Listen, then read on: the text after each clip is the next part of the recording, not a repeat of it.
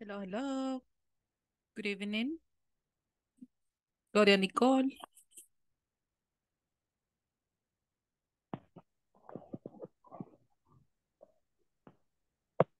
Good evening, Manuel.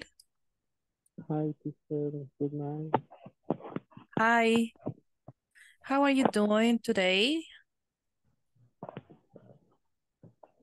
Yes, Very good.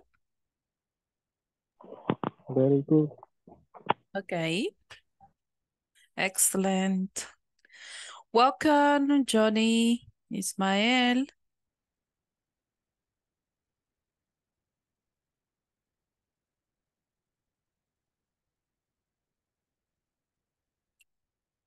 Hello, hello. Johnny, can you hear me?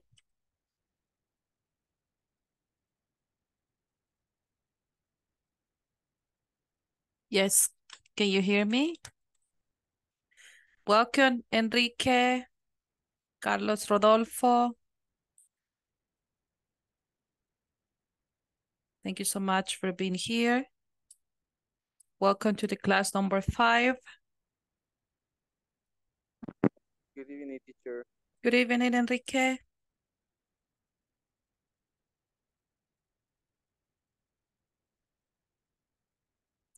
Okay. Welcome, everybody. Okay. Bienvenidos todos. This is the class number 5, and today is Friday, November the 24th, 2023. Okay. Very good. We have the agenda for today. Okay, we have a review. Tenemos un repaso en practice about Unit 1. Okay, la unidad 1 que hemos estado viendo. Vamos a hacer un repaso y práctica.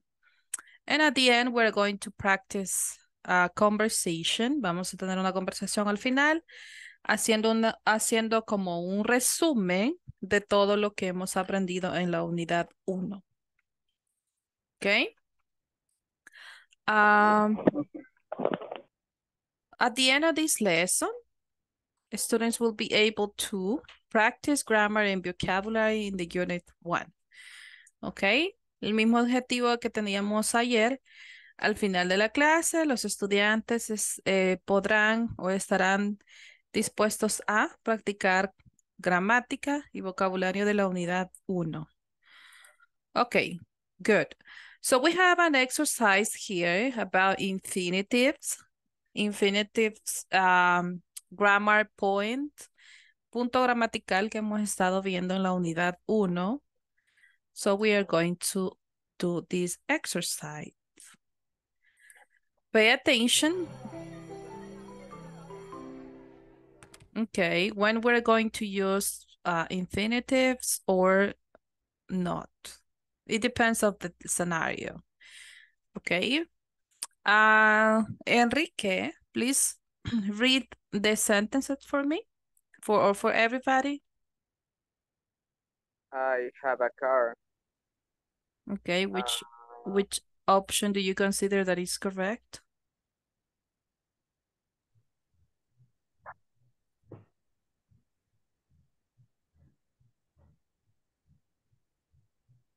I have a car to fix. To fix, para arreglar. To fix for a To I fix. have a car to fix for a customer speaking a machine is a difficult job. Being a mechanic is a difficult job. Okay, ser un mecánico es un trabajo difícil. Okay, very good. Thank you so much, Enrique. Okay, which sentence is the correct one? Okay, de todas tenemos solo una que está correcta. Which one do you think that is correct? Volunteer? Voluntario?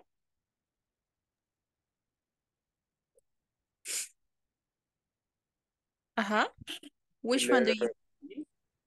Letter? A. Letter A. Yes, I have some homework to do. Sería incorrecto si decimos I had some homework to did, ¿verdad? Okay, I have some homework to doing. No. I have some homework to das. No. I have some homework to do. Okay. Very good. Thank you so much. Okay, number 3. I will go to the chemist. To buy in, to get, or to both. The medicine for my father. He's very sick.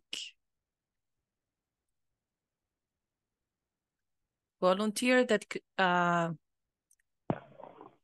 find. Yes, Manuel? B, Letter B? B, Oh, D. D. B, two. Oh, B. Ok. Remember that le agregamos la S. Recuérdese que le agregamos la S cuando es tercera persona. Pero aquí en este caso estoy diciendo que yo voy a ir, ¿ok? Yo. Yo voy a Okay. ir. I will go to the chemist. Ajá. To get. Okay. Ajá. To get the medicine for my father. Okay. Ujú. No es tercera persona. Si dijera she, entonces sí, depende del escenario, ¿ok? Cuando utilizamos un verbo con la letra S. Ok, Okay. good. Thank you so much, Manuel. Ok, Samantha, taking, took, or to take her dog out to walk every morning. Another volunteer. ¿Otro voluntario?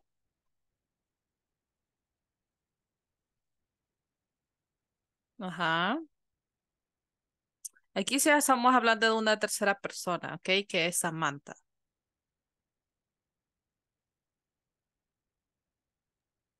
Okay.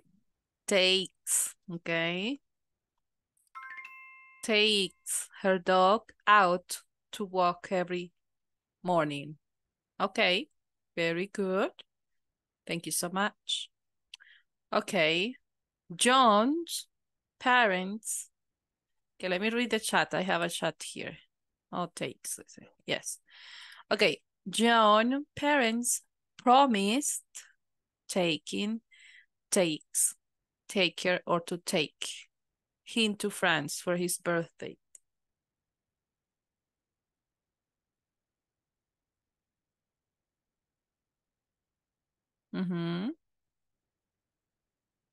Which one do you consider that is correct? ¿Cuál consideran que es correcta?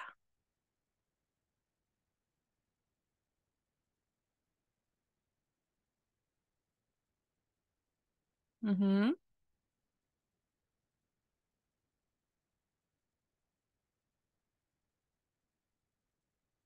voluntario. For example, Carla René, are you there?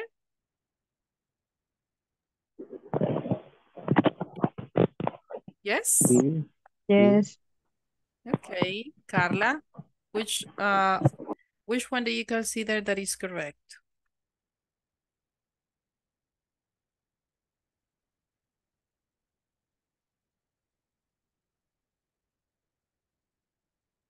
Estamos hablando de dos personas, ¿ok? De los papás de John.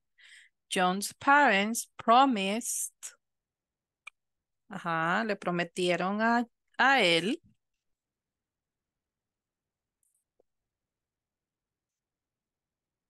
taking, takes, take care, or to take him. Sería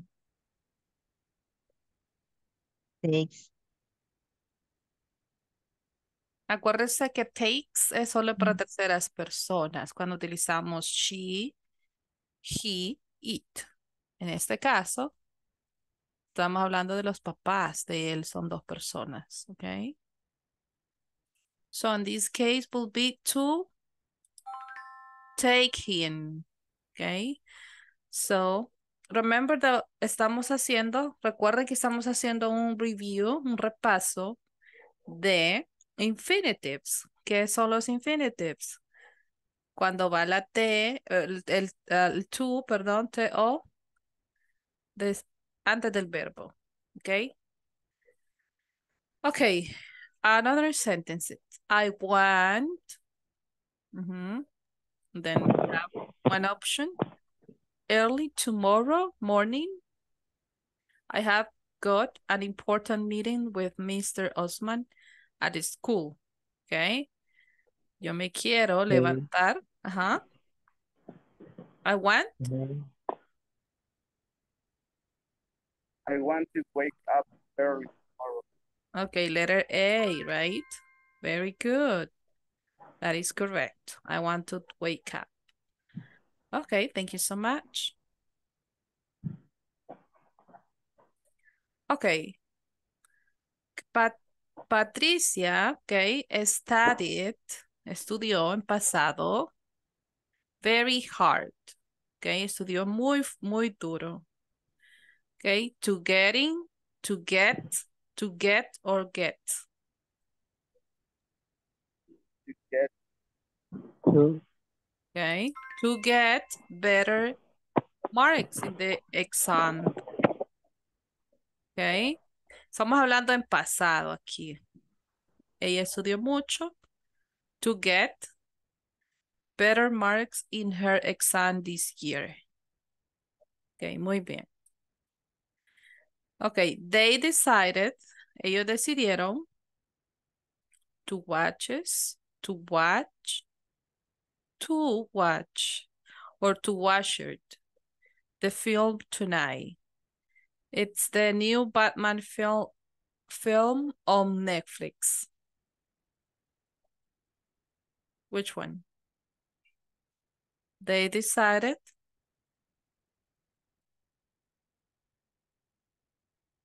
Ajá. ¿Qué decidieron ellos?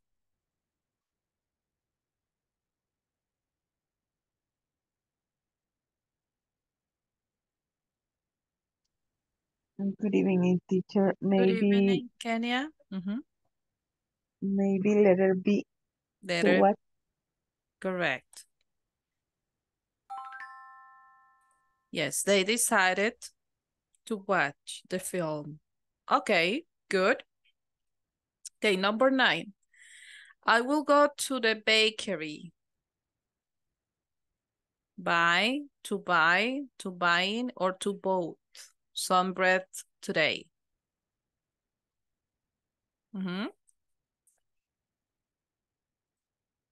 ¿Qué voy a ir a la panadería? To buy. To buy. Very good. To buy some bread today. Okay. Now pay attention to this one, okay? I am, okay? Yo estoy. Okay. I am to plans or planned to go to Italy for holiday this summer. Planning. I am planning. Very good. Yes, estoy planeando, okay? Ir. Very good. Thank you so much.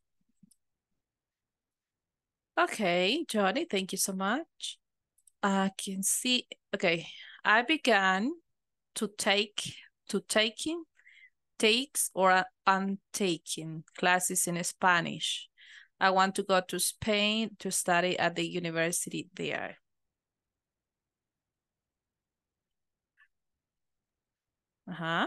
take, I began. Which one? to taking. Letter B. To take. Remember that this is infinitives, okay? So when we have a taking, okay, it is because we have a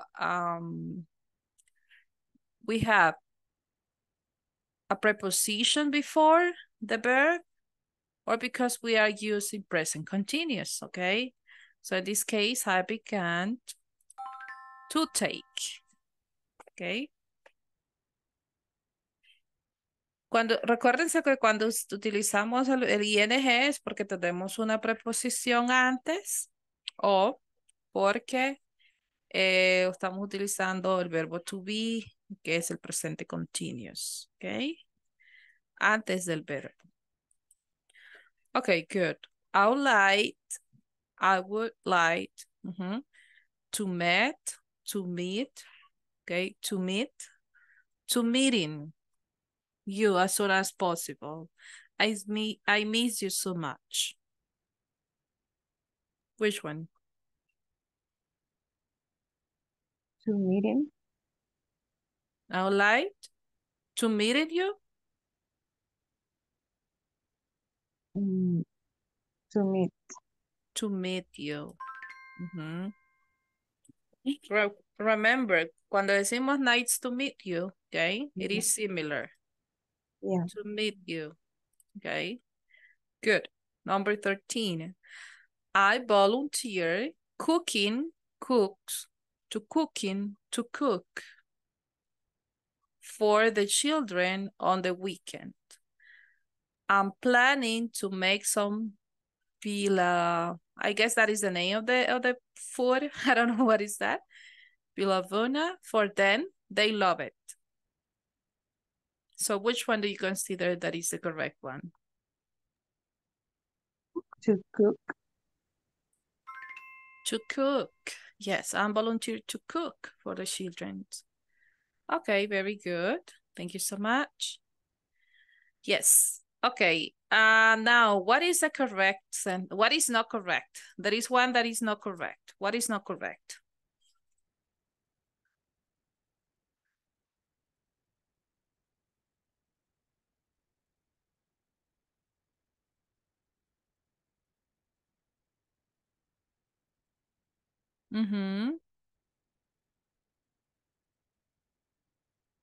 There is one that is not correct. Hay una que no está correcta. ¿Cuál sería? Letter D? Yes. Okay, very good. That is not correct. Why is not correct? Because Yes. it's using the verb in past, right? Está usando el verbo en pasado aquí. Y aquí está hablando en presente. Entonces también aquí tendría que ser en presente. Tom goes to his grandfather's house to see them, right? Para Okay. verlos. Okay, good. Thank you so much. Okay, now number 15. I'm planning to live, or to live in. Soon. I can't stay in this hotel anymore.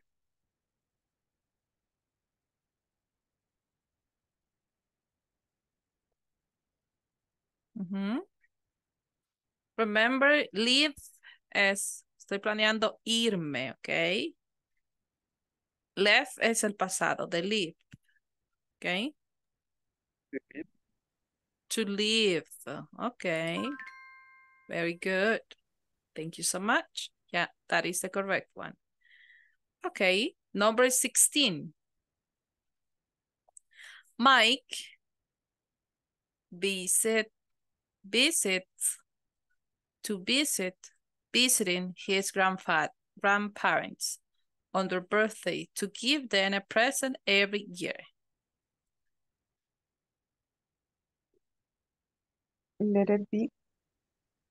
Letter B.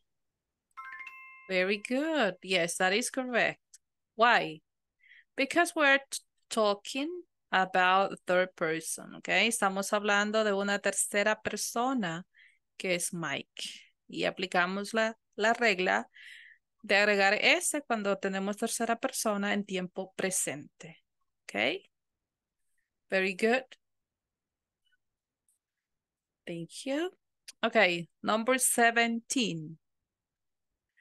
My students study studies, studying, or to study hard to get excellent results in the quizzes. My students. Estoy hablando de mis estudiantes, en plural. My students. Study. Okay, very good. Yes. They studied hard to get excellent results. Okay, very good. Number 18. So you're going to give an answer, okay? Why do we go to the shopping mall? ¿Por qué vamos al shopping mall? To do some shopping, to shopping, to doing shopping, or to shops? Letter B, D, to shopping. to shops? To shopping. Or to do shopping, or to shopping? Siempre hay un montón de hacer.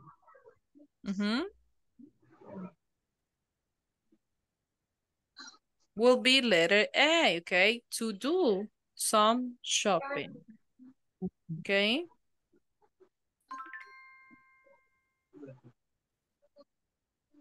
Very good. Now 19. I go to France every year to has, to having, to have, or to had a nice holidays. It's beautiful over there. You should come with me. Huh? To having. To having. To having? Oh no, to have. To have, okay. Yeah. To have a nice holidays. Yes. Remember, we are practicing the infinitives, okay? Infinitive means to use to before the verb. Okay. Eddie goes to school to learn, to learning, to learn, or to learn.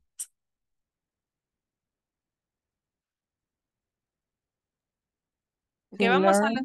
To learn. To learn. To learn. Okay. To learn. Ok. Recuérdense que antes de, bueno, después del to, siempre utilizamos el verbo normal. Ok. No utilizamos ing después del to. Ok. Good. Do you have questions about this? ¿Tienen alguna pregunta de estas oraciones que hemos practicado? Practicando el infinitives.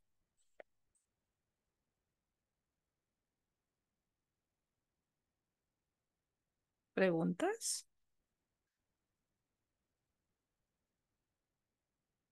Recuérdense, si usted no siente confianza todavía hacer las preguntas en inglés, hágamelas en español. ¿Ok?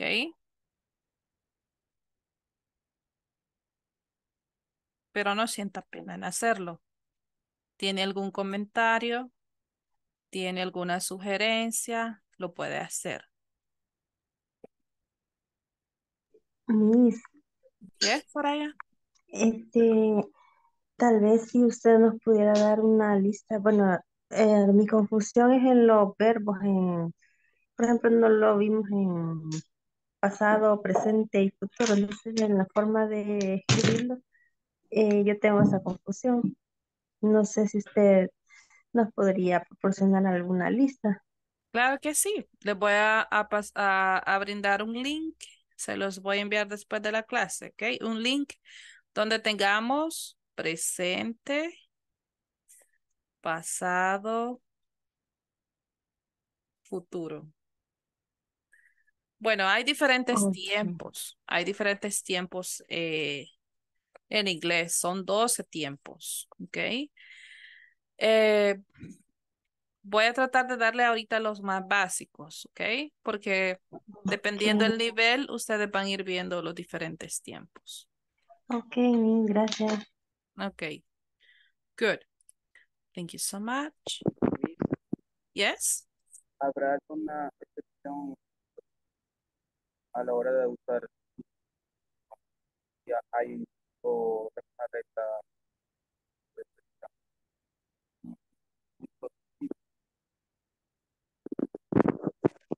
Enrique, Habrá alguna, ¿cómo dije? Alguna excepción a la hora de usar infinitivo que no sea con el verbo base?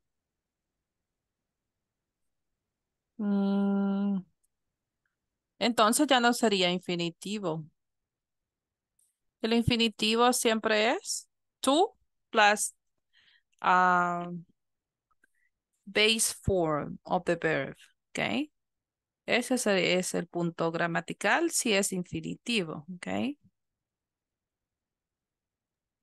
Okay, teacher, thank you. You're welcome.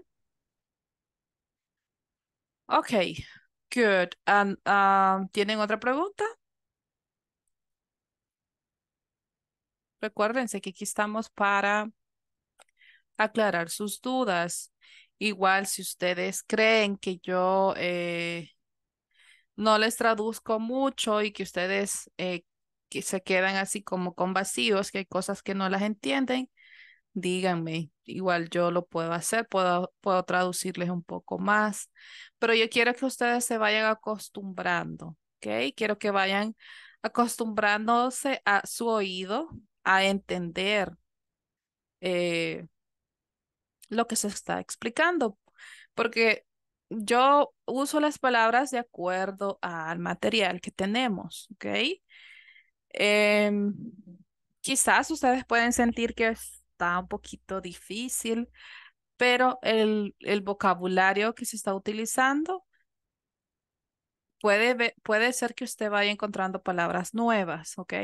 Pero para eso van subiendo de nivel, para encontrar palabras nuevas y enriquecer más su vocabulario, para que usted vaya entendiendo un poco más o memorizando un poco más vocabulario.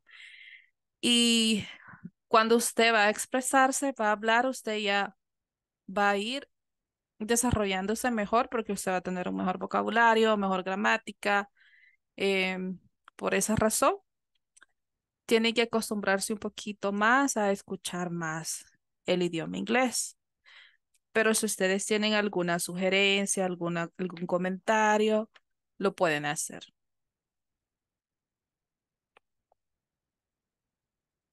¿De acuerdo? Siempre pregunten, ¿ok? No se queden con la duda, siempre pregunten. Quiero que sientan esa confianza, ¿ok? De preguntar. Aquí, como les mencionaba muchas veces, ustedes se pueden equivocar, no hay ningún problema. Es parte del proceso de aprendizaje, ¿ok? Pero no sientan miedo a equivocarse. Ok, porque ese es un repaso de la unidad 1.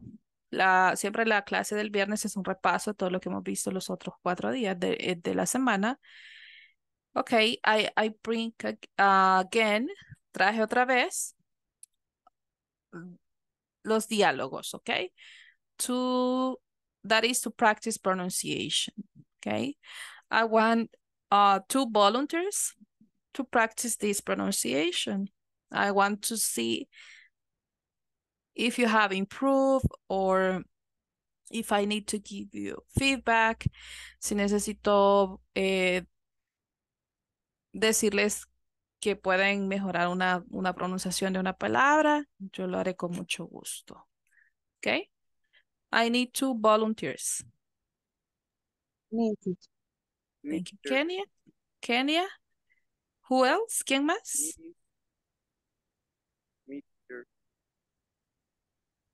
I'm sorry. Oh, me, teacher. Enrique. Yes.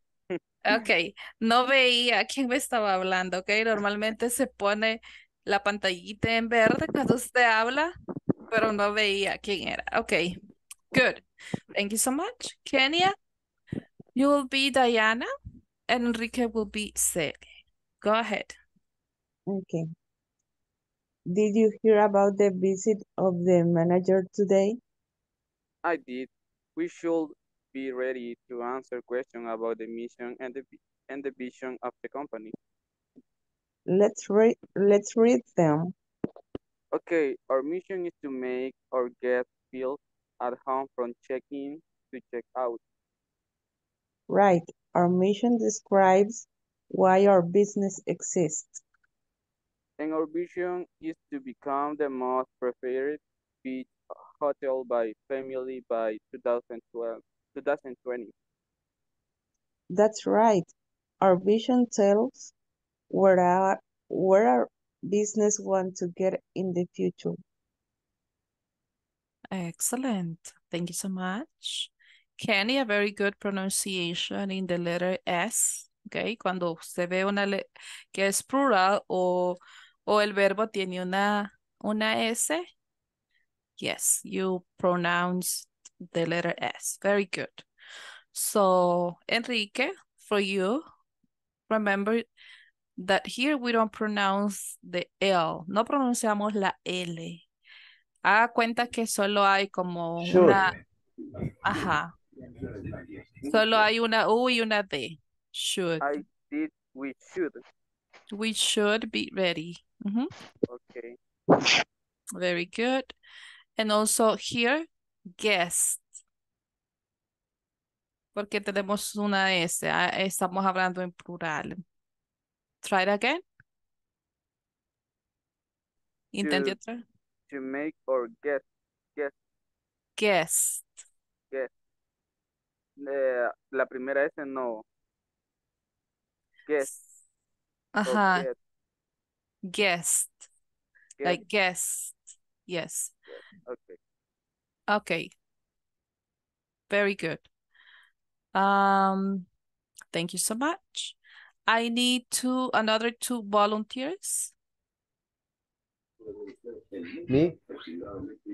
Carlos. Okay, Carlos. Who else? ¿Quién más?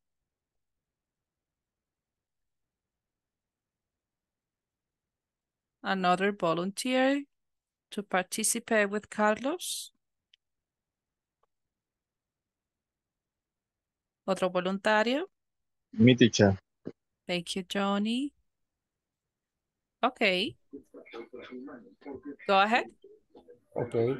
Carlos, you will be Diana and Johnny Seth. Did you hear about the visit of the manager today? I did. We should be ready to answer questions about the mission and the vision of company. Let's read them. Okay. Our mission is to make our guests feel at home from check-in or to check-out. Right. Our mission describes why our business exists. And our vision is to become the most preferred beach hotel by families by 2020. That's right. Our vision tells where our business wants to get in the future. Okay, very good. Thank you so much. Okay, just pay attention. Okay, the pronunciation of the letter S, for example, describes, exist. Okay, exists. Okay, very good. Good pronunciation. Just pay attention when one verb has S at the end or any other word that is plural. Okay, good job. Thank you so much. Okay, we're going to continue. We have another two conversations that you're going to have to practice, okay? But now just making a summary about the infinitives, haciendo un resumen de los infinitives, okay? ¿Qué decíamos?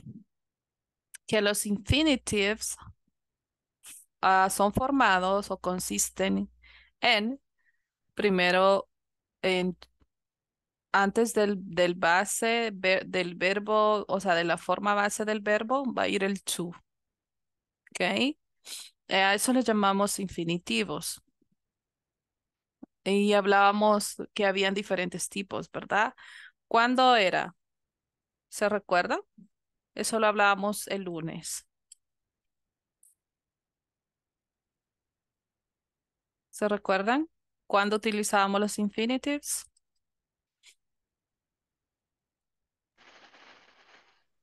No, teacher. ¿No? Ok, ¿alguien más que se recuerde? No, No, perdón, eso fue el martes que les traje como un resumen. Ok, here. Decíamos que los infinitives se usaban as a noun, ok, como nombre. Aquí teníamos un ejemplo. I love to eat, ok. El nombre, cuando se utiliza como nombre, cuando tiene la función de nombre, expresa una opinión. En este caso es un object, es un direct object, ¿ok? Ah, objetivo directo. Tenemos otro que funciona como subject, ¿ok? To help others. Pero aquí funciona como noun, ¿ok? No sé si ustedes tienen una pregunta de esto. ¿Tienen alguna pregunta? Piénsenlo y me dicen, ¿ok? Permítanme un momento.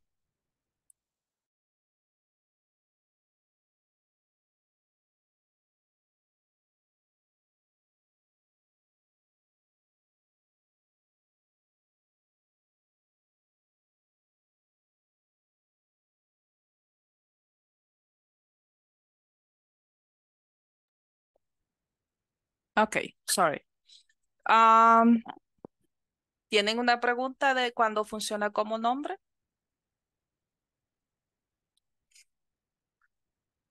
Puede ser sujeto o objeto directo,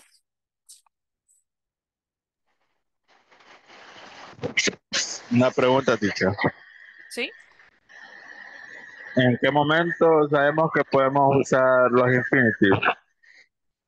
¿En qué momento? Mm, es una pregunta difícil de responder, pero cuando usted ya tenga un poquito de más práctica con el idioma, usted lo va a usar sin darse cuenta, ¿ok? Porque prácticamente los usamos todo el tiempo, los infinitives. Cuando hablamos, siempre van a haber eh, nouns, en este caso, nombres, adjectives, adverbs, que usamos cuando normalmente hablamos y siempre requiere que vaya un to. ¿Ok?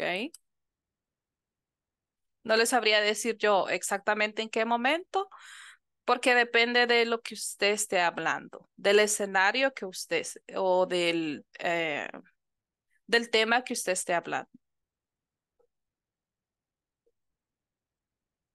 Pero Ok. lo importante es saber usarlos, ¿ok? Es saber si si es necesario utilizar el to o no, ¿ok? Ahí dependiendo del tema, del contexto que usted esté hablando. ¿Alguna otra pregunta? Thank you, teacher.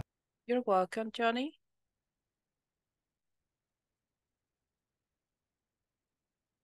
Ok, como les decía, es para expresar una opinión. En este caso, cuando lo utilizamos como noun. Ok. Ah, Then we have infinitive used as an adjectives. Los usamos como adjetivos. ¿Ok? Y el propósito de utilizar un adjective es que describe o da más información. Por ejemplo, acá, Edith wants a pizza to eat. Ok, yo quiero una pizza. Ok, pero bueno, el infinitivo como adjetivo dice para qué. Me da más información para qué. Ese es el propósito, de escribir o dar más información. Puede ser que yo quiero una pizza para regalársela a alguien más. ¿Ok? Puede ser que yo quiero una pizza para comer, para mí, ¿verdad? Porque yo tengo hambre. Entonces, esa es la extra información que da en este caso. El infinitive used as an adjective. ¿Ok? ¿Tienen alguna pregunta de esto?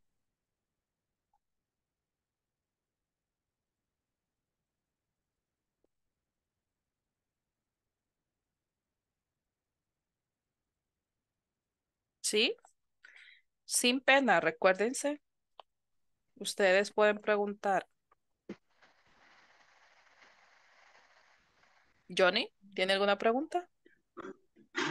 No, según comprendo, eh, es más información, o sea, Ajá, para dar quiero más una pizza, información. digamos, para comer, algo así. Ajá, Correcto. como, porque no podemos decir solo eat, o sea, comer. Ujú. No Tiene puede, que ir. tiene que ir to antes del eat, Ujú, en este caso. No puede, ujú, yo le entendería que usted va a comer, porque si usted dice, I ujú. want a pizza, eat. Ok, yo le entiendo, ok, sí, tiene hambre, quiere comer. Pero gramaticalmente no está correcta. Tiene que ir el to antes del eat. Para dejar que quede con más información ahora sí. Correcto. Thank you. Ok, Sería así como para aclarar la información. correcto. Para dar más detalles. Ok, good. ¿Cuándo los utilizamos como adverbs, como adverbios? Ok, ¿cuál es la función que tiene? En este caso, cuando utilizamos un verbo, ok, antes. Eh, el ejemplo que nos da, she raised her hand. Ella levantó la mano, ok. ¿Para qué la levantó? To ask questions, ok. It gives us more information about the verse, ok.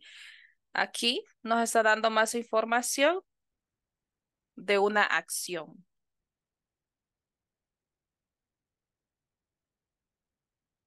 ¿Ok? Es infinitive uses an adverb como adverbio.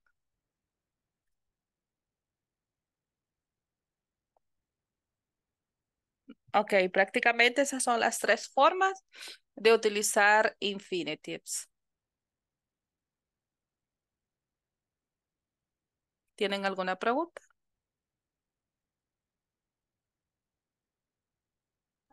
Miss, una pregunta. Ahí Yes, donde Carlos. dice she raised, ahí no lleva S. Her No, hand. porque está en pasado. ¿Recuerdas? Ah, Aquí ajá. lleva la de. Ujú, Ujú. ujú. Ok. ¿Otra pregunta? Any other question you may have? ¿No? Entonces nos movemos. Ok. Tenemos acá 5 oraciones using infinitives. En estas 5 oraciones hay 4 mistakes, hay 4 errores. Ok, lo vamos a encontrar. La vez pasada hicimos un ejercicio similar. So today we're going to find the 4 mistakes that we have in the sentences. Okay?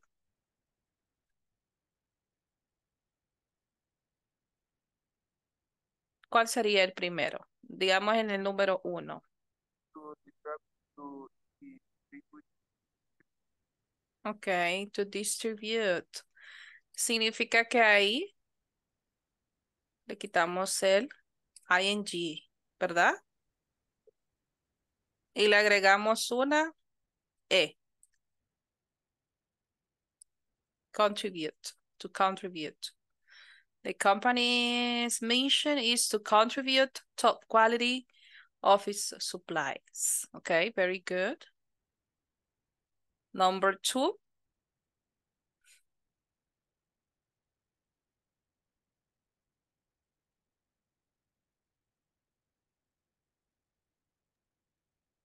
I think is correct.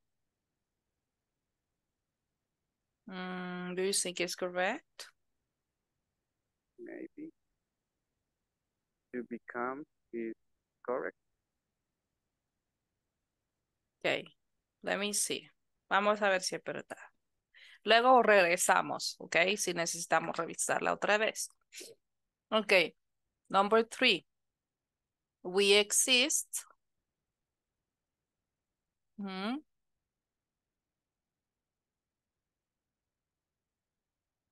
For to provide integrated logistic services. Aquí tenemos una preposition. Está mal. Esto está mal, ¿lo quitamos? Yes. Ok, la quitamos. Ok, we exist to provide integrated logistic services. Ok.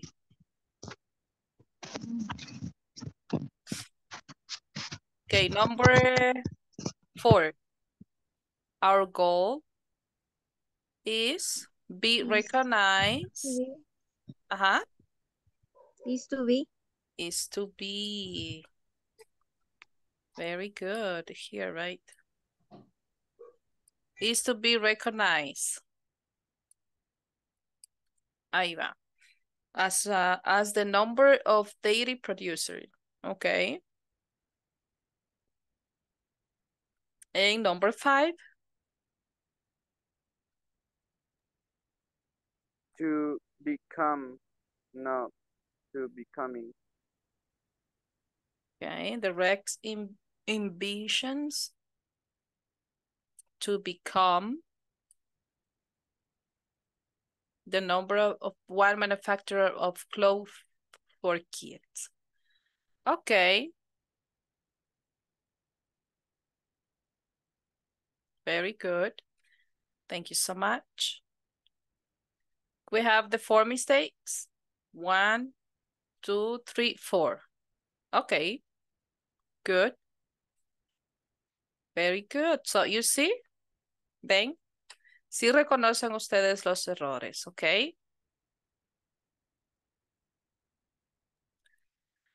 Yes, teacher. Okay, good. So let me erase this.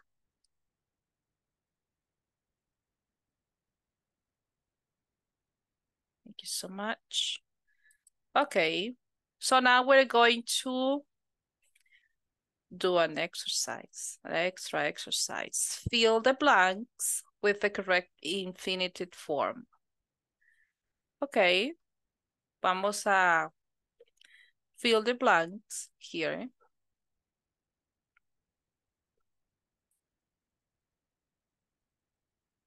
Que vamos a llenar el espacio que está en blanco. Ok, esta es la forma que nos han dado del verbo como un ing, pero nosotros lo vamos a pasar a infinitives, ok. ¿Cómo sería number 1? I'm excited. To shop. To show. Ok. To show. Okay. I'm excited to show my new book to my friend. Very good. Number 2. The teacher is going.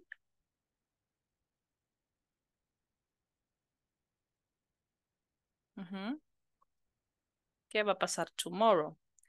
A quiz tomorrow. The verb is conducting. To conduct. To conduct, yes.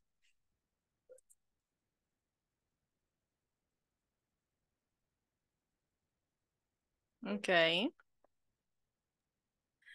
The teacher is going to conduct a quiz tomorrow, yes? What's the meaning of conduct? Es como conducir, pero no en el hecho de conducir un vehículo, sino que lo va a llevar a cabo, lo va a realizar. En eso, así se traduce en este escenario. Thank you. You're welcome. Okay, number 3. The athlete is prepared. Ajá. To win. To win. Very good. To win the race. Okay. Excellent. Number 4. The chef is ready To serve. to serve. To serve the dish. Okay. Excellent. Number 5. The manager is willing To lead. to lead. What is the meaning of lead? ¿Qué es el significado de lead? Liderar. Liderar. Yes. Good. Muy bien. Teacher, what is the meaning of willing? Is willing. Dispuesto a. Ah, okay. Hmm. Thank you. You're welcome. Very good. Thank you so much. Okay, let me take the attendance because it is mandatory to do it. Okay. Just to make sure who is missing, who is active, who is participating. Okay. Altagracia. Present, teacher. Okay. Thank you. Carlos Enrique. Present. Thank you so much. Okay. Carlos Rodolfo. Present, teacher. Okay. Germán Gustavo Ramírez. Germán. Gloria Nicole Espinal. Gloria Nicole. No? Presente. Okay. Thank you, Gloria. Jacqueline Yvette Sánchez. Jacqueline Yvette.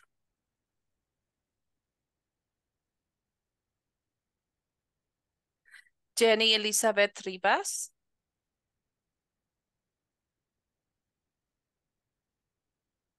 Johnny Ismael López. Present, teacher. Thank you, Johnny. Okay, Jorge Alberto Melara.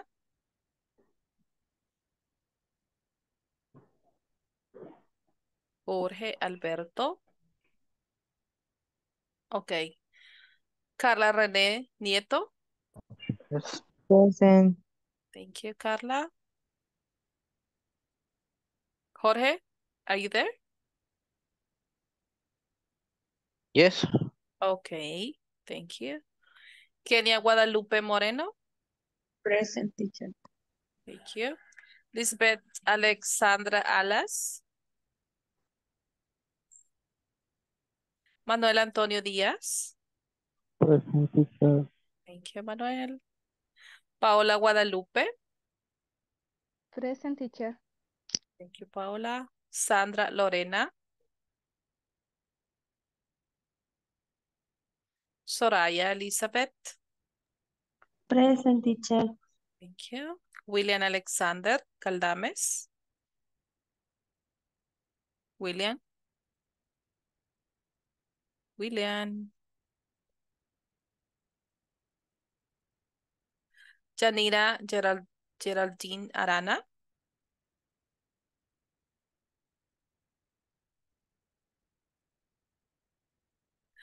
Nidia Araceli Hernández. Blanca Estela.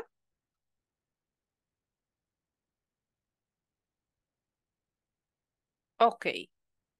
Thank you so much for the ones that are here, that are active, participating. Okay.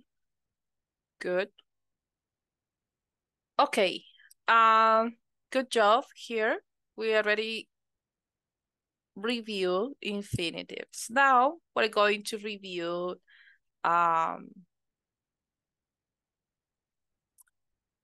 in this case, the other point, that is another grammar point that is called, do you remember that?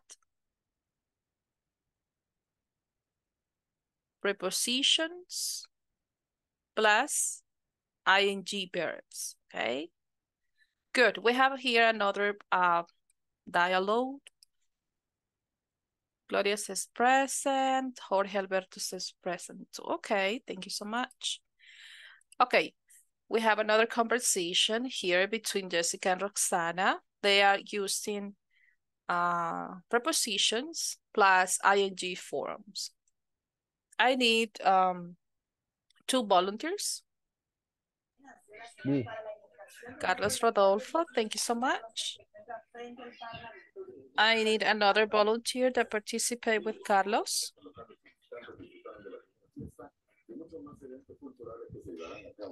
Me, teacher. Enrique, thank you, Enrique. To Carlos. Okay.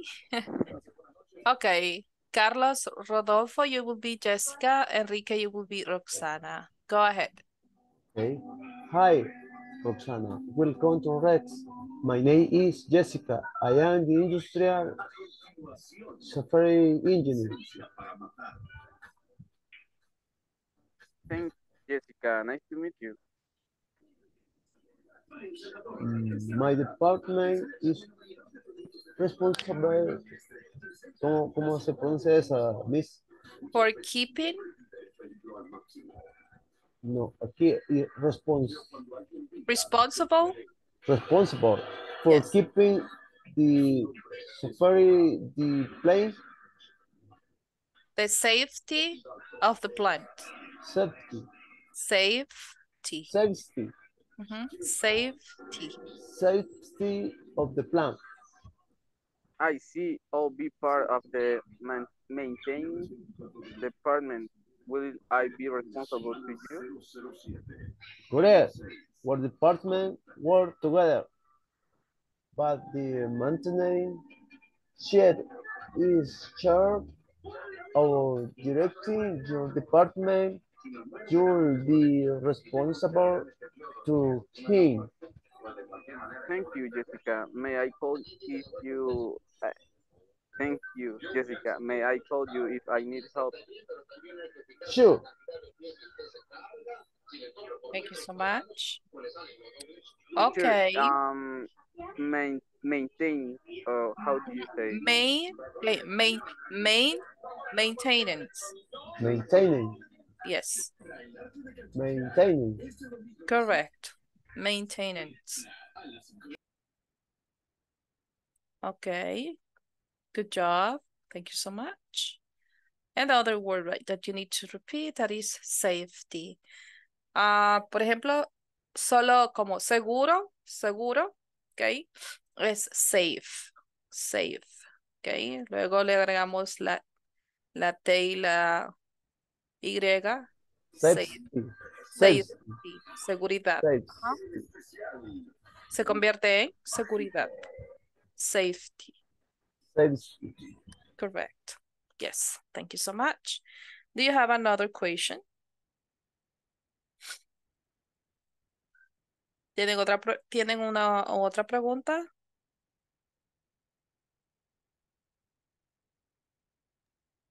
No? No, teacher. No. Okay, good.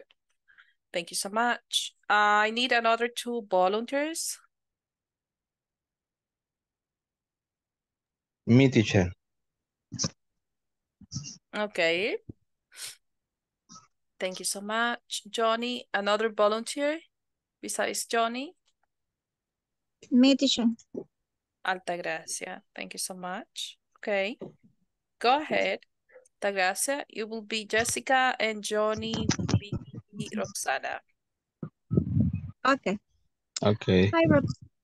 Hi, Roxana. Welcome to Rex. My name is Jessica. I am an industrial safety engineer. Thanks, Jessica. Nice to meet you.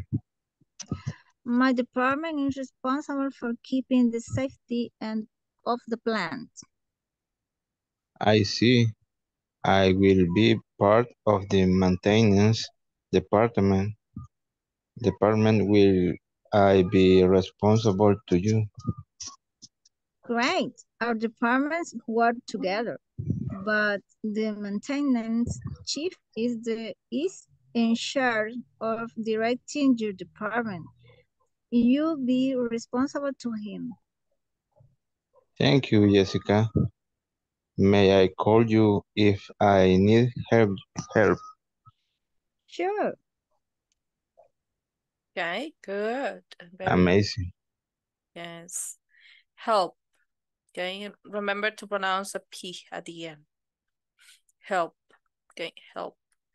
Okay, very good. Thank you so much. Okay.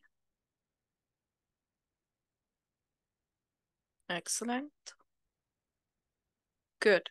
So we're going to move on.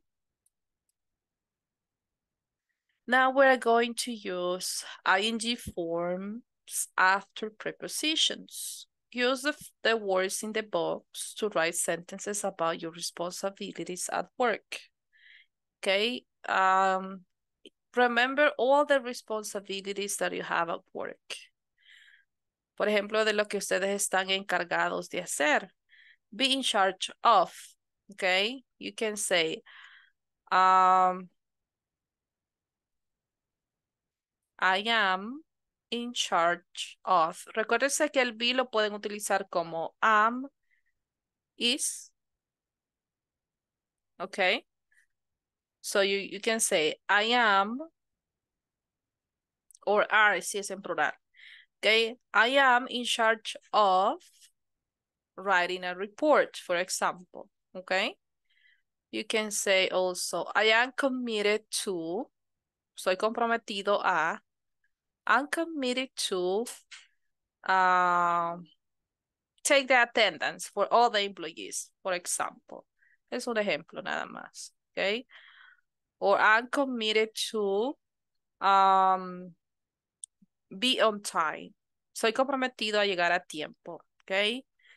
I am dedicated to, se puede decir a qué está dedicado. I am responsible for, okay? Que es su responsabilidad. Puede mencionar como una actividad de la que usted hace. I'm responsible for. Okay. And I am accountable for. Okay. So you can mention any of them para decir de lo que ustedes están,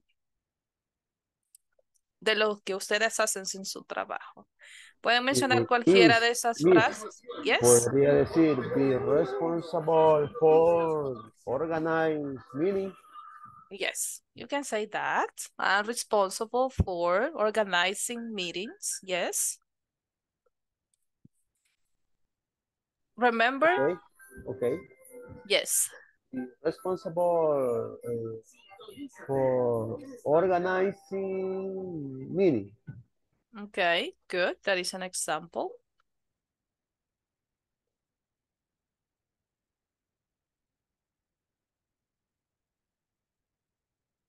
Accountable is similar with responsible, okay? Es similar que responsable. Okay, try to write O digamos, two phrases.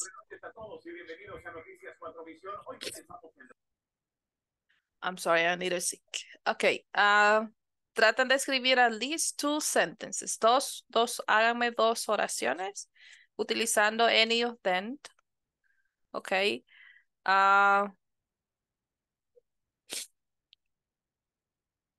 Recuérdense que después de estas palabras va a ir el ing form. Okay.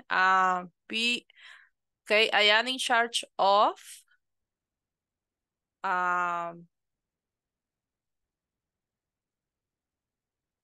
Writing reports, okay? ing form. I'm committed to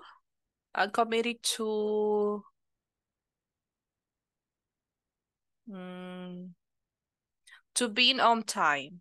Okay, I'm committing to being on time at work. I'm dedicated to another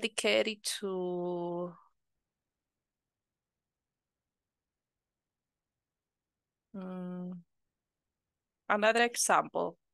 Díganme un ejemplo.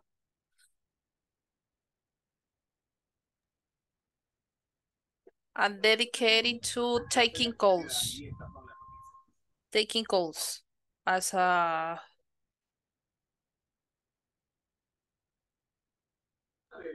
you can say dedicado. dedicated, yes, dedicado. O dedicated to working. Dedicado al trabajo. ¿Cómo podría decir? Yes, you can say also dedicated to working 10 hours per day, 10 horas por día. Be dedicated to working in company. Yes. Okay. Yes, that is an example. Dedicated to working 10 hours per day in my company. Okay, 10 horas al día o 8 horas. I don't know. How many hours do you work?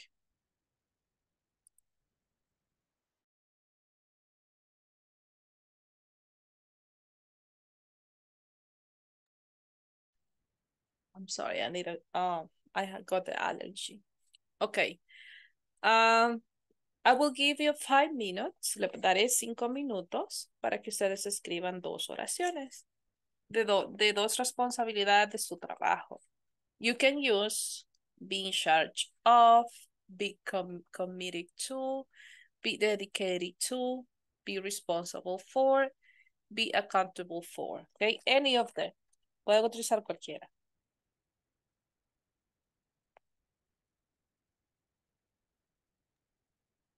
Teacher, Yes. how do you say partir in English? Partir, que de Like partir, porcionar. porcionar, como hacer porciones de algo. Ajá. Cut.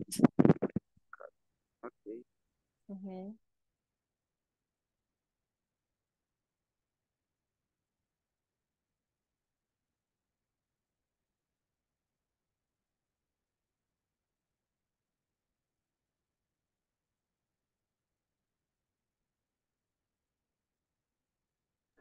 Miss, se tiene que ser in the morning o morning solo. Anytime. So Si quiero decir, be responsible for checking emails y quiero decir en la mañana. in the Tomorrow. in the morning. In the morning. Ujú. Okay. Si usted lo hace en la mañana o every day, todos los días, en la tarde, in the afternoon, okay? Or only Fridays, only Mondays, puede también especificar un día.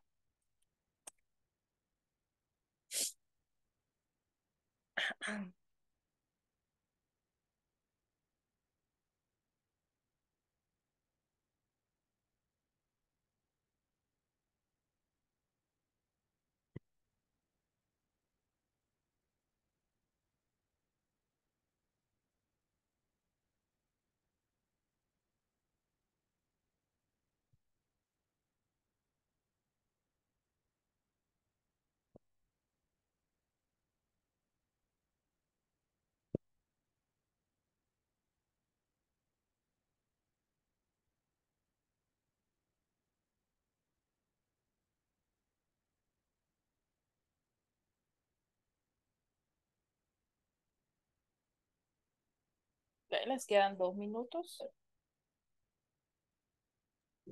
Teacher, what is the meaning de be accountable for? Be accountable for. Accountable. Es similar a ser responsable.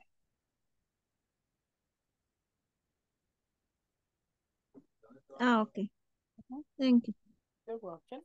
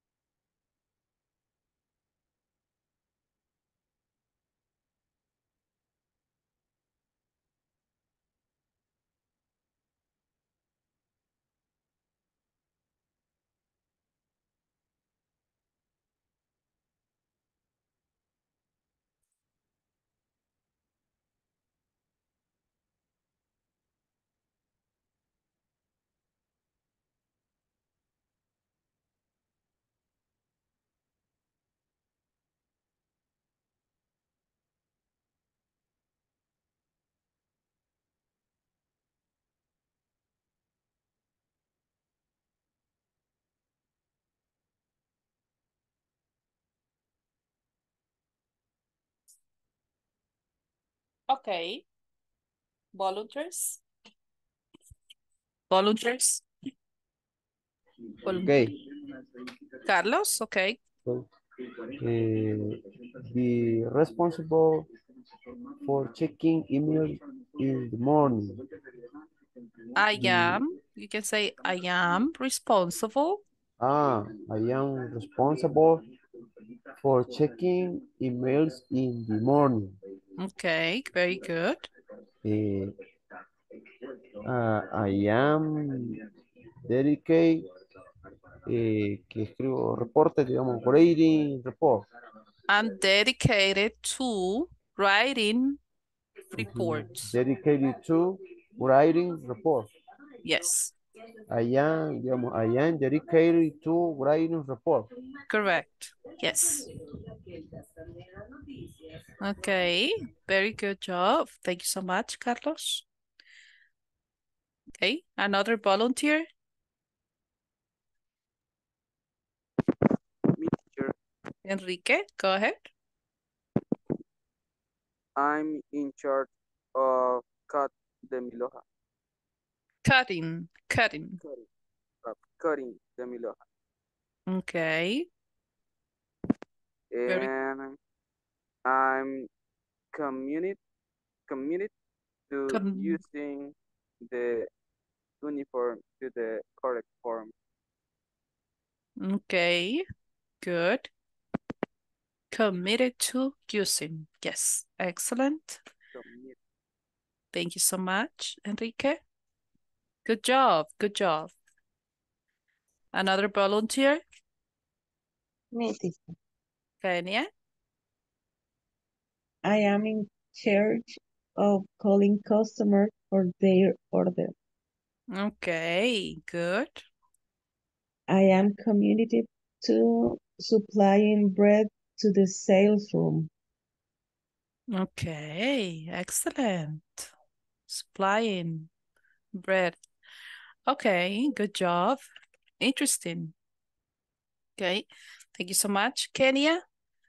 Another volunteer.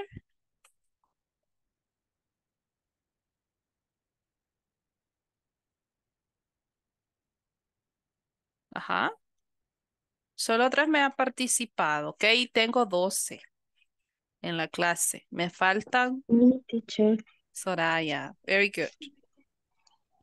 I am accountable for arriving early. Okay. Number 2, I am responsible for sending to report every day. Okay. Responsible for sending 2 reports. 2 reportes. Every day. Report. Okay. Or you can say reports only. I'm responsible for sending reports every day. Okay, sure. Thank you. Yes, thank you. Very good. Good job. Okay, another volunteer. De Me, los, teacher. okay, Yes. Altagracia. I am in charge of reading the report every day in the morning. Okay. I am in charge of checking the email in the morning. Okay. Excellent. Very good. Good job. Okay, another volunteer.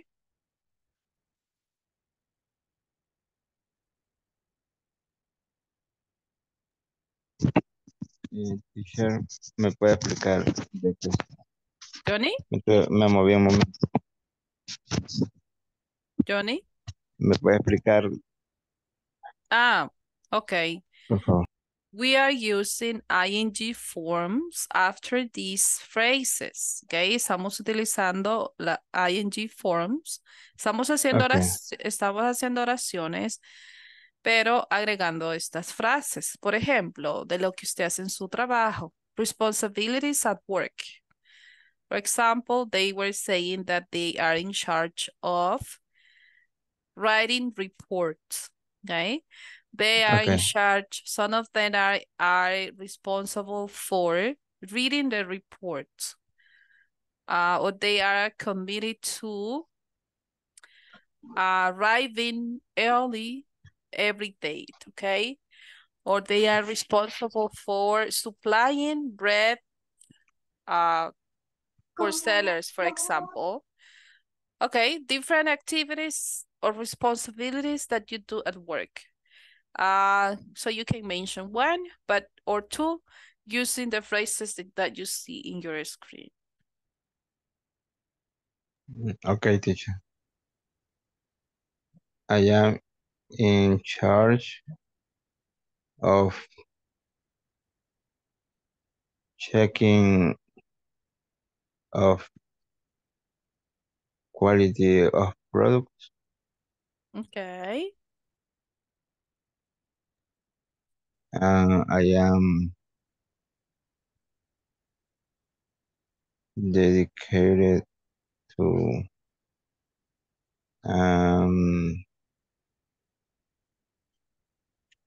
¿cómo sería? Checking es revisar, ¿verdad? Yes.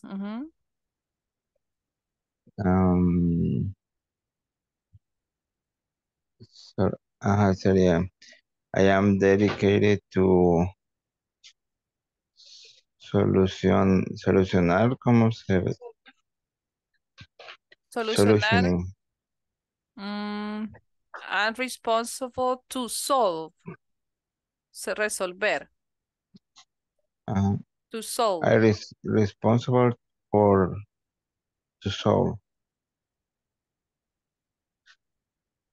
¿Así? To solve, I'm sorry, any problem or... Any problems and situation with the employees. Employees. Okay, okay. Good. Thank you so much. Good job. Thank you, Johnny. Another volunteer. Otro voluntario.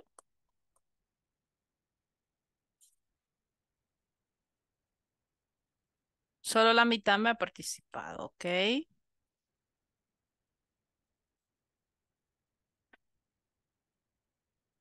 Good job, ok. Hicieron buen trabajo los que participaron. For the rest, para el resto, please do it for you, ok. Hagan la actividad para ustedes. Hagan sus oraciones en su cuaderno para ustedes, ok. Muy bien. Now we're going to have an example here in this link. Okay.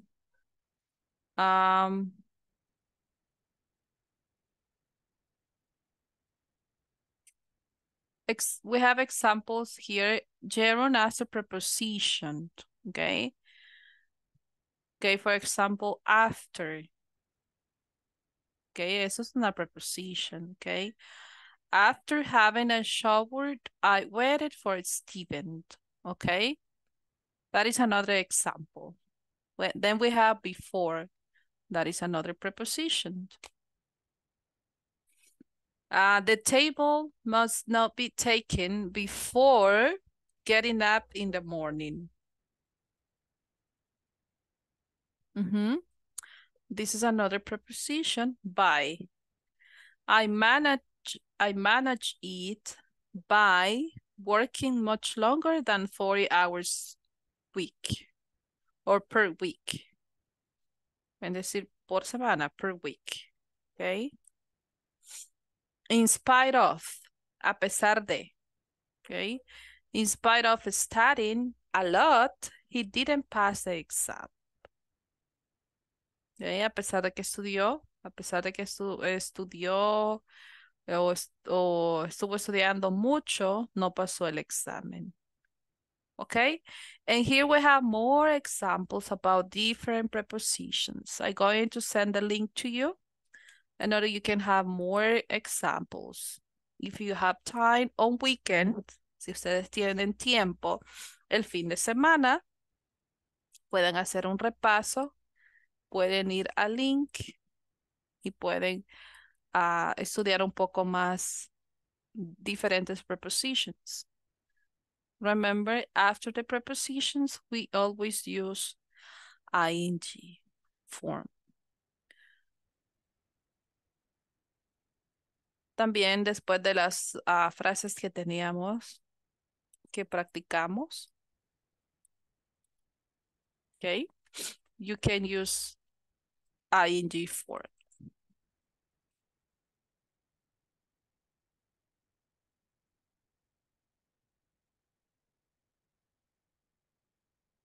¿Tienen alguna pregunta?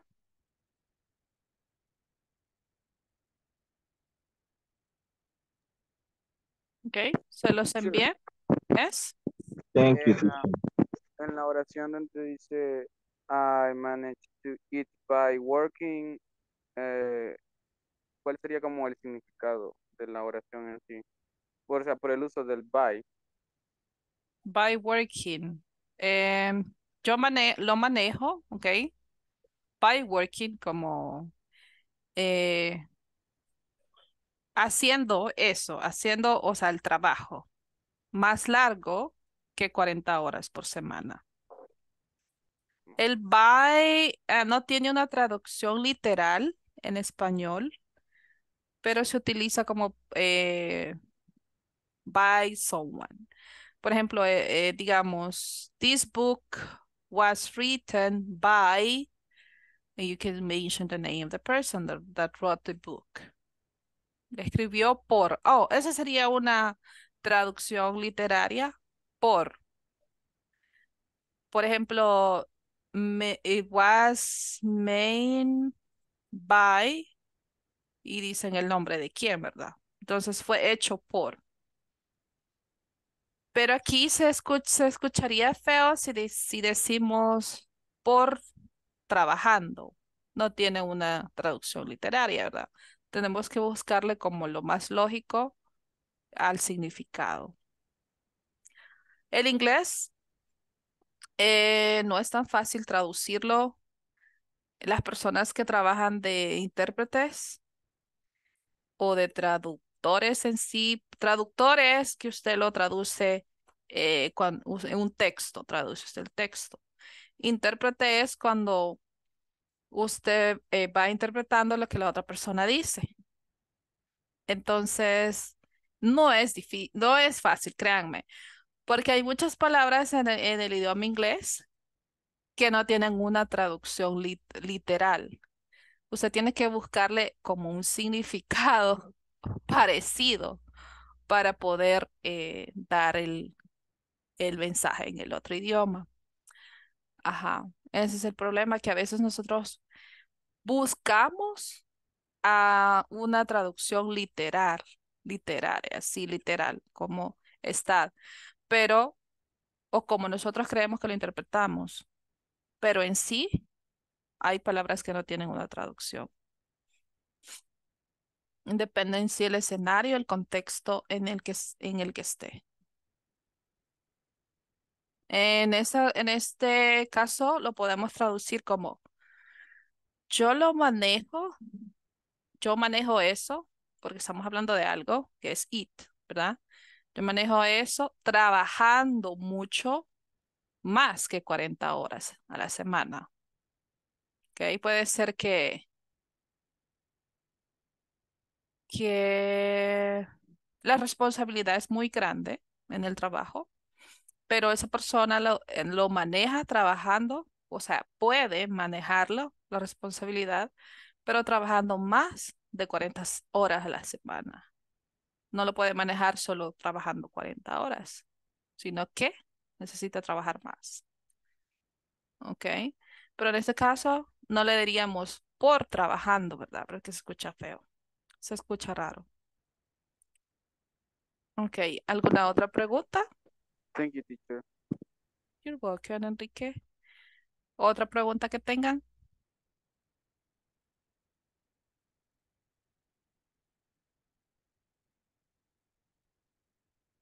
¿No? Ok, I send the link to you. Se los envié para que lo puedan estudiar cuando tengan un poco más de tiempo. Good. I have another conversation here. I need 2 volunteers. Me. Carlos Rodolfo, thank you so much. I need another volunteer that will work with Carlos. Dame un minuto, dame un minuto. Okay.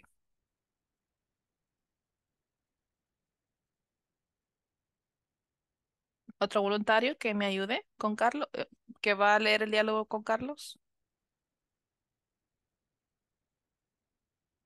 De los que no me han participado, ¿ok?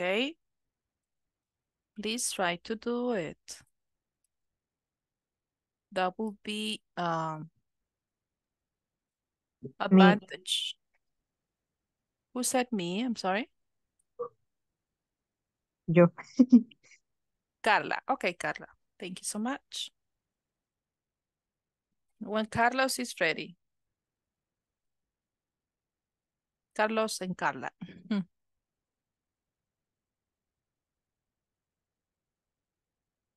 After Carlos and Carla, do I have another volunteer? ¿Alguien más?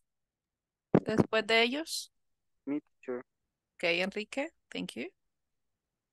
¿Quién más que quiera participar con Enrique? Mi teacher. Johnny. Thank you so much.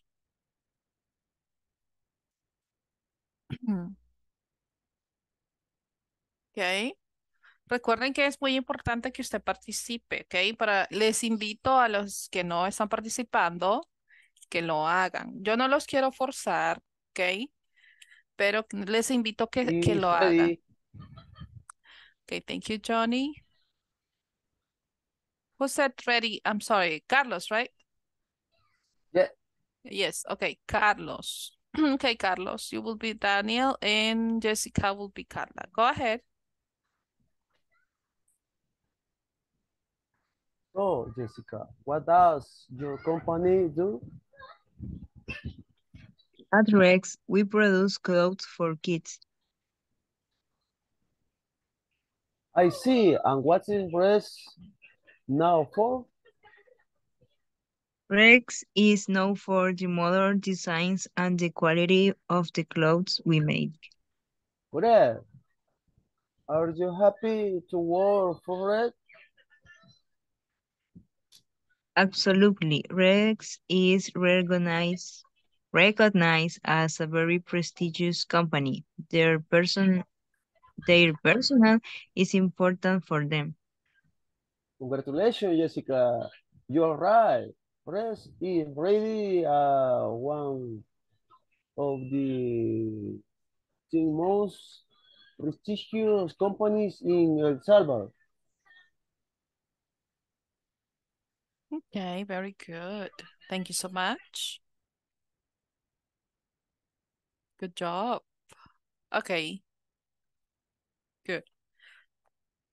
Okay. Now Enrique and Johnny. Enrique, you will be Daniel, and Johnny will be Jessica. Go ahead. So, Jessica, what does your company do? At rest, we produce clothes for kids. I see. And what is Rex known for? Rex is known for the modern designing and, and the quality of the clothes we make. Great, great. And are you happy to work for Rex? Absolutely. Rex is recognized as a very prestigious company. Their peers, no leo la palabra ahí, está el Their, mouse ahí, teacher. oh, their personal. Personal is important for them. Congratulations, Jessica. You're right. Rex is rated as one of 10 most prestigious companies in El Salvador. Okay. Good. Please repeat pronunciation. Absolutely recognized. Recognized. Recognize the rate. Great. Great. Rate. Great. Yeah. Rate. Absolutely. Absolutely. Absolutely. Absolutely. Yes. Okay. Yes. Pay attention to these words, right? Because sometimes are difficult, right, for some of you. Recognized. Okay. Recognized. Very good. Thank you so much. And what is the grammatical point that we can see in this conversation? ¿Cuál es el punto gramatical que podemos identificar en la conversación? De acuerdo a la unidad 1 que hemos estado estudiando esta semana. Passive voice. Passive voice. Thank you so much. Yes, that is passive voice. Ok. ¿Y qué recordamos de passive voice? ¿Qué es passive voice?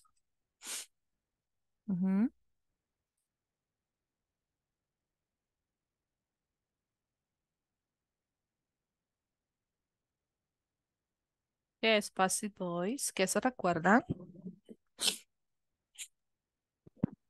Teacher, y es como cuando se menciona algo que alguien hizo. Correcto. Nos sirve para poner un objeto como sujeto de la oración a quien se le realiza una acción que alguien hizo. Correcto. O que sucedió. Por ejemplo, we have here, right? Use passive voice to emphasize the actions are more important than those subjects. For example, Rex is recognized, es reconocida, o sea, la empresa es reconocida as a prestigious company, ¿ok? Es reconocida como una company prestigiosa, una compañía prestigiosa.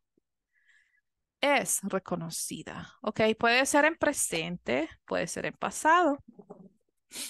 Hay diferentes tiempos en los que usamos el passive voice, ¿ok? Que poco a poco ustedes lo van a ir viendo de acuerdo que vayan aumentando un nivel.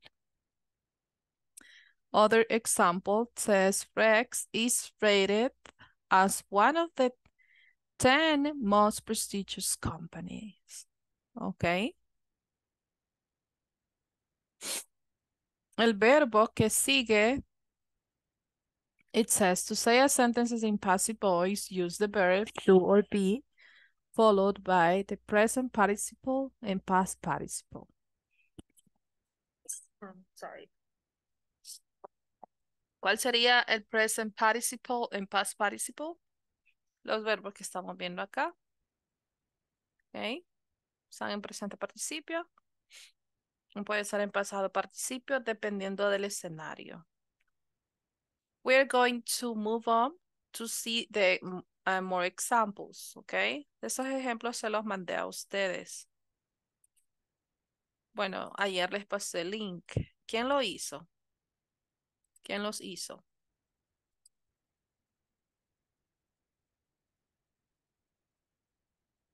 Ajá. ¿Alguien que los hizo? Vamos a hacerlo juntos.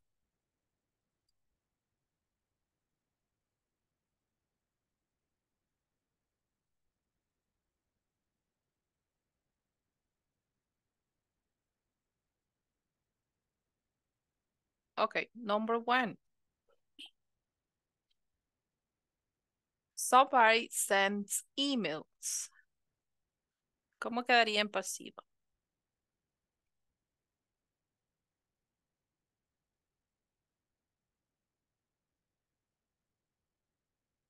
¿Qué dijimos del passive voice? ¿Qué decíamos?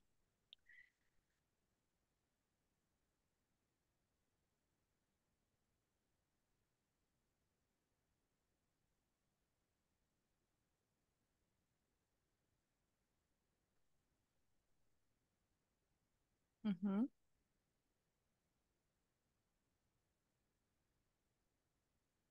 ¿Se recuerda que le decía que el sujeto, bueno, que un objeto como nos sirve para poner un objeto como sujeto en la oración?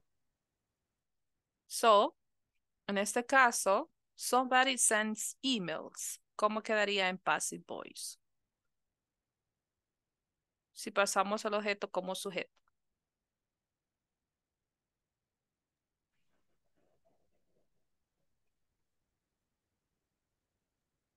Somebody was sent email. Ok. Emails. Oh, Ajá. Are sent. Podemos decir by somebody, too. Podemos decir eso. Ok. By somebody. Pero así está bien. Emails are sent. Ok. ¿Qué pasa a ser ahí? El objeto pasa como sujeto. ¿Ok? Aquí era el objeto emails y ahora pasa como el sujeto. ¿Ok? What about number 2? ¿Cómo quedaría el número 2?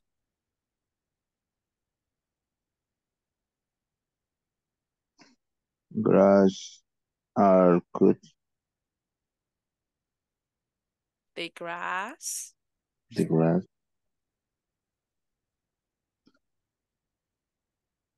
is. is, ajá, porque está, tiene ese el verbo. Ujú.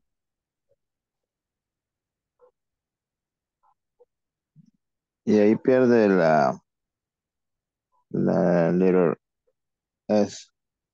Mm, lo pierde, ¿por qué? Porque aquí estamos diciendo que fue ya cortada. Ujú.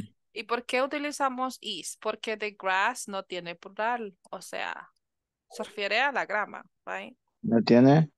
No tiene plural, en este caso la Ah, grama. ok. Ajá. Se refiere en general a la grama.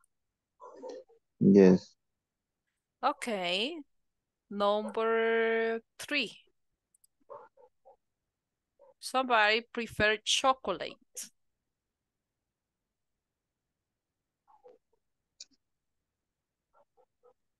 chocolate is Is preferred. prefer. Ujú. Chocolate is preferred.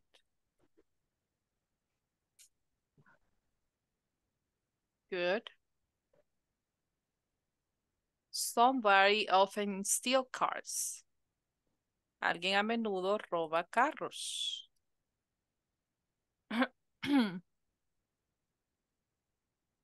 Ajá.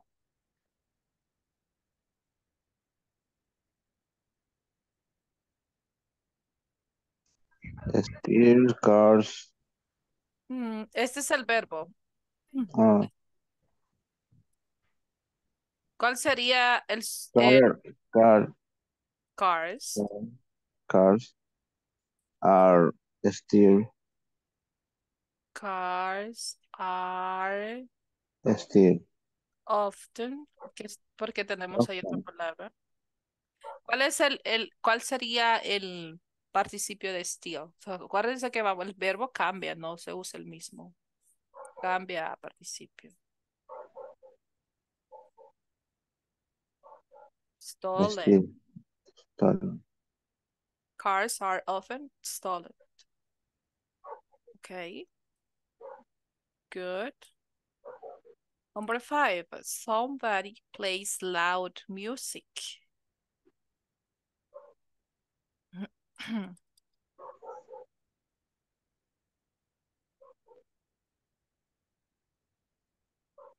Aquí sí. Music is Aquí sí nos llevamos el Loud music loud music.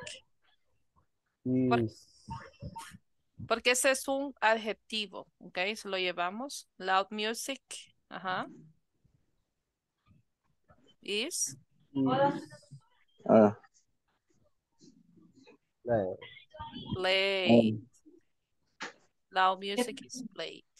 una tarea. Perdón. El pasado del verbo. Bueno, el pasado participio de play. Played. Ok. Good. Number 6.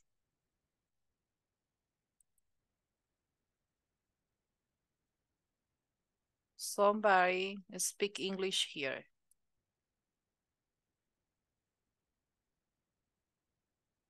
¿Cuál sería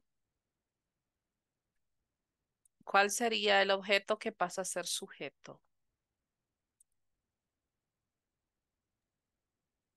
English English. Ajá. English is is speaker.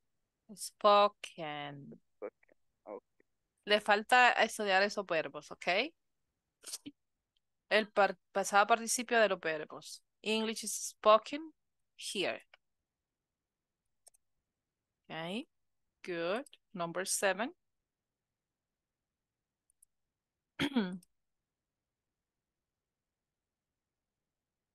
Somebody loves the London parts. ¿Cuál es el sujeto acá? ¿Cuál sería el sujeto? El objeto que London pasa a ser Park sujeto. London Park. Ah, are bueno, de London Park. Porque estamos hablando de algo en específico. Parks are are. Ajá. ¿Cuál es el verbo? loved. Loved. Yes. Good. Number 8. Somebody wants stuff.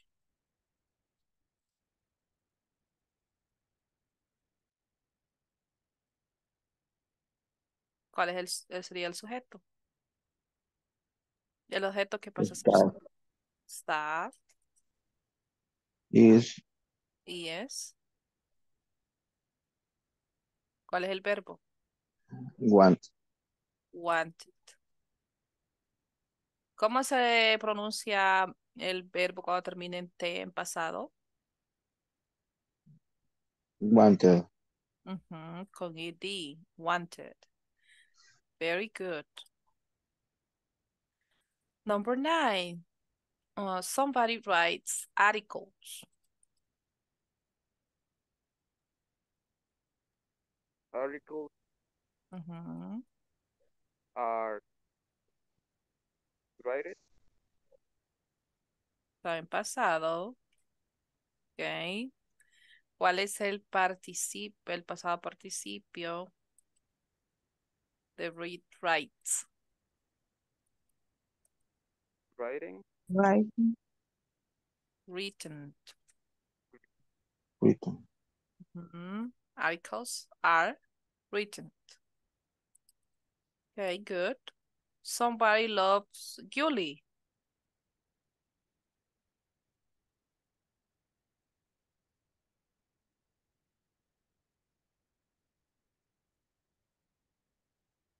Julie. Is. Yes. Love. Love.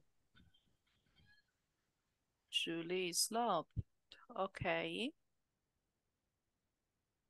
Somebody reads a lot of books.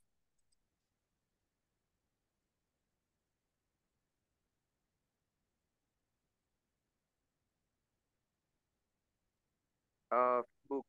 Book. Okay. Book are. Nos traemos la cantidad acá. A lot of books A lot of books are written. Aquí el spelling no cambia, solo cambia la pronunciación. Red, como el color rojo de red. A lot of books are red. Y el spelling es el mismo, ¿ok? Del verbo, solo la pronunciación le va a cambiar en pasado. Okay, good. Number 12. Somebody cooks dinner every day.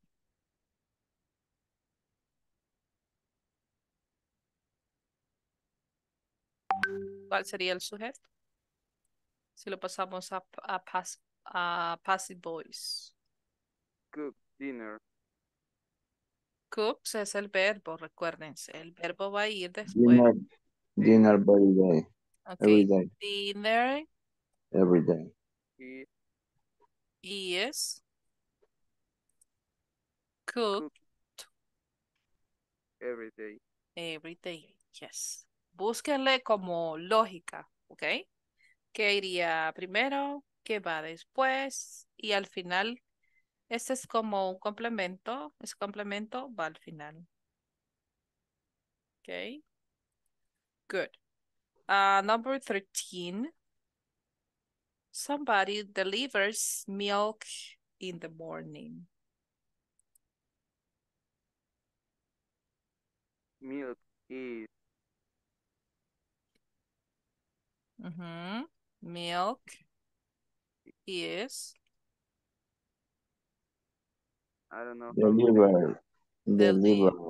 delivered In the morning. in the morning. Correct. In the mornings.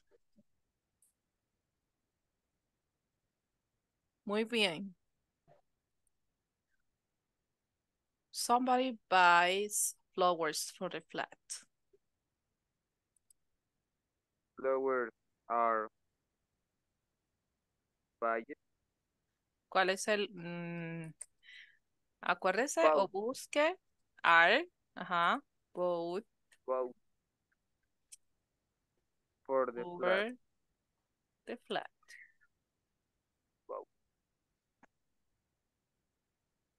Good. Somebody watches the cars every day.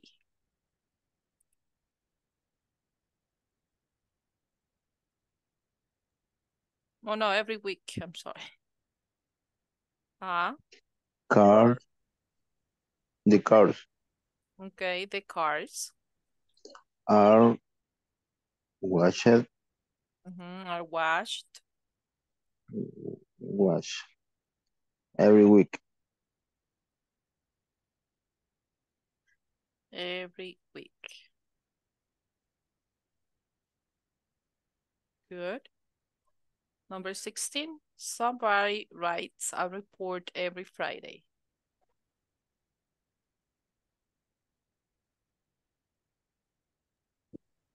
Report is A report, written. un reporte, ok, eso significa que es singular. A report is written It's written every Friday. every Friday.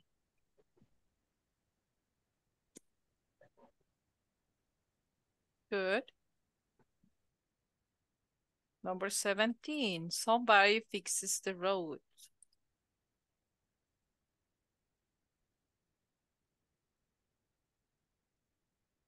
Ujú. ¿Cuál sería el sujeto si lo paso a passive? The road The road are fixed. are fixed. Okay, good. Somebody builds new house every year.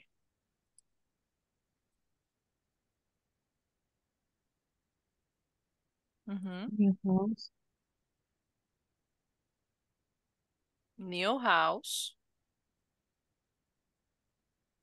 Ujú.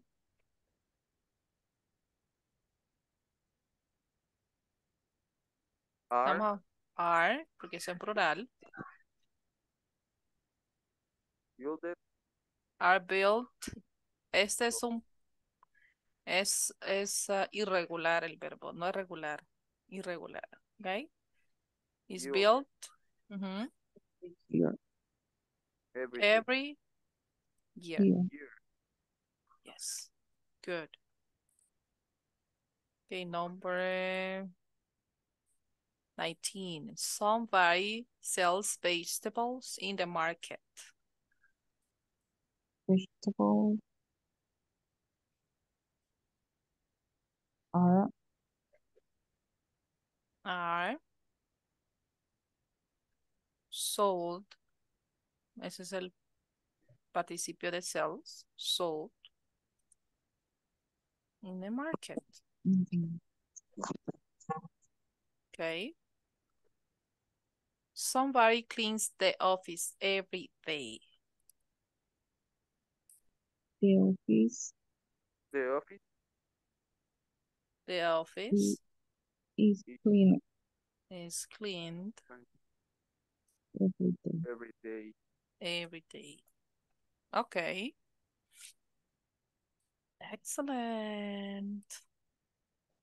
Okay, for example, if you check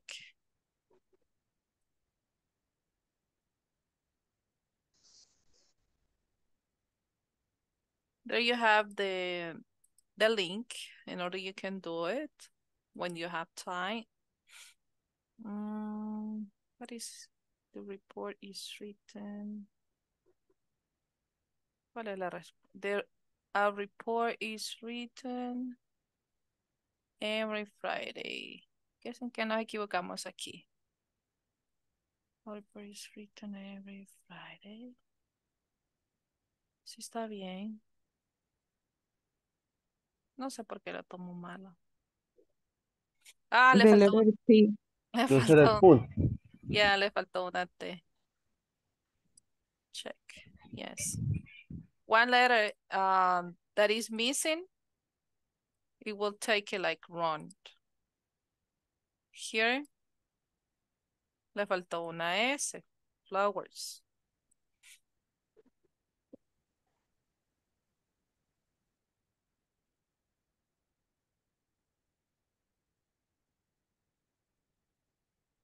Okay, very good.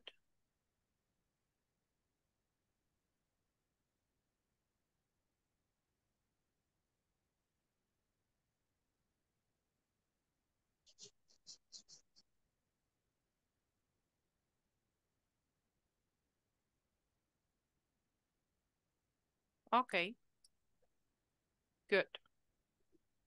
We did a lot of practice with passive voice. Do you have questions? ¿Tienen preguntas de passive voice? ¿Tienen preguntas acerca de passive voice?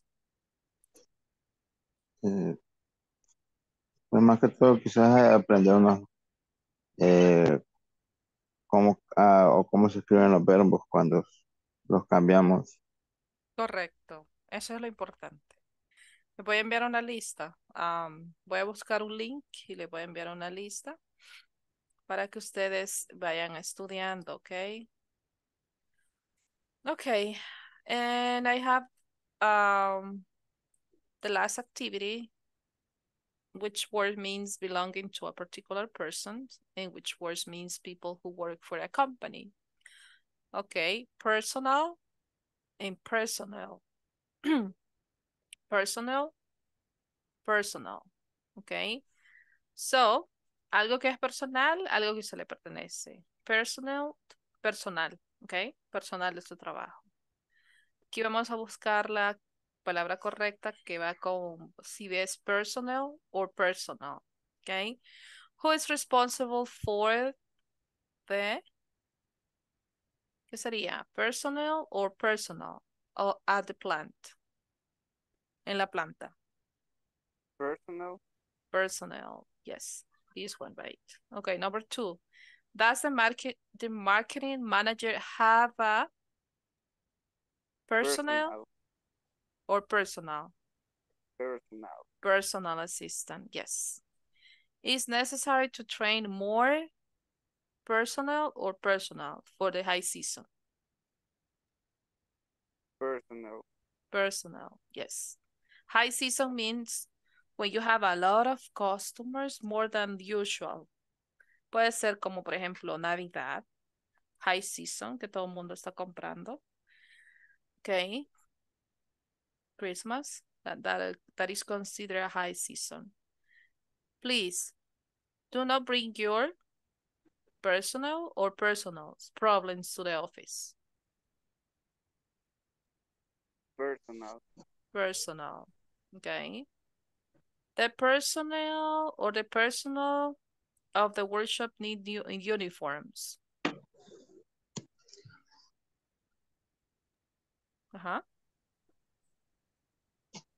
Personal. Personal. Okay, good. That is a difference between those two words. That sounds almost the same, but are not the same. Okay, we didn't have time to do this conversation, so we're going to do that later in another class. So now we're going to work on the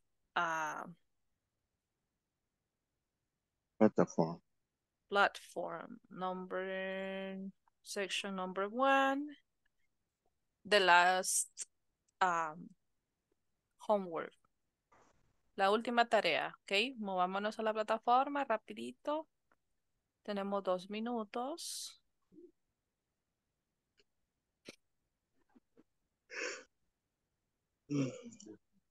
Ya casi nos vamos. I know that you are sleepy, but today is Friday. Okay? It's Friday. I hope that you don't work tomorrow. And the ones that work tomorrow, I'm sorry. Para los que trabajan mañana. Work tomorrow. You work tomorrow. I'm so sorry. Okay. But tomorrow you don't have classes, okay? So, number 1. We use the passive when we don't want or need to specify who did the action. That is true or false. ¿Me podría mandar el link del plato? ¿No lo tiene? Está en el correo que le mandaron a ustedes al inicio. Ahí está el link. ¿Tiene el correo?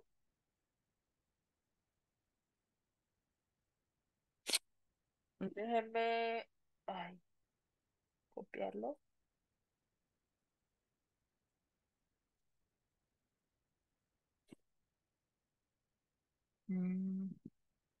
Section 1.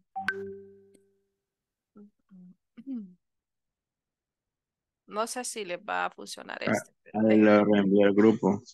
Ahí está, ¿verdad? Lo reenvié en el grupo. Gracias. Lo voy a enviar más específico ahí, pero clic ahí y vea si puede entrar de una vez. Ahí está, enlace de plataforma, dice. Ok. Ok. Luego en la sección 1, le da clic a donde dice unidad 1. Y aquí están todas las tareas que hemos estado haciendo. Y luego van acá, a las 5. Ok, entonces ese es true or false. La I número think 1. it's true, teacher. True. Okay, good. We use the verb be and the past participle to form the passive. True or false?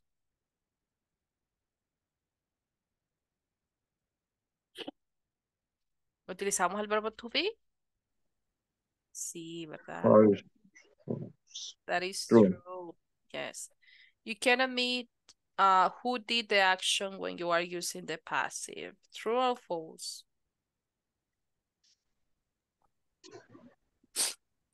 False. No, that is true. True. Porque True. no pueden omitir quién hizo la acción. Number 4. You can mention the word of the action by adding by.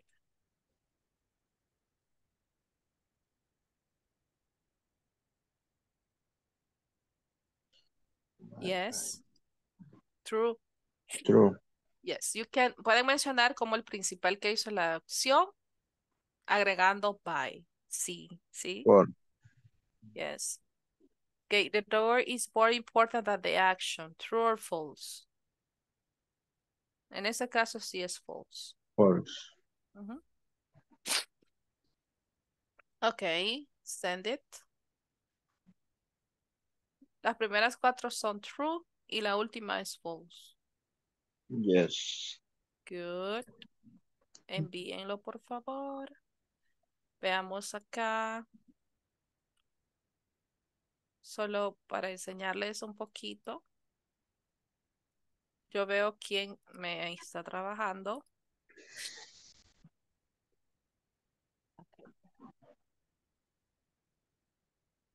Aquí veo. ¿Quién me ha hecho las tareas? ¿Quién no las ha hecho? Please try to do it this weekend, ¿ok? Háganmelas este fin de semana, los que no la han hecho. Pueden irse al final de cada video y ahí está la explicación si usted no lo quiere hacer solito, ¿ok? Yo tengo que reportar esas notas, por eso les pido que me las vayan haciendo. Okay, good job, everyone. Good job this week. Muy bien, muy buen trabajo, ok. Y espero que la otra semana hagamos un buen trabajo también. Y no se desanimen, ok. Animarlos a conectarse todos los días, que al final ustedes van a tener su recompensa, ok. Plantéese este proyecto como un proyecto personal, un logro personal, que al final usted va a tener su recompensa. Okay, guys. Thank you so Yeah. much for being here. See you on ¿Me da Monday. one moment al finalizar? Claro que sí.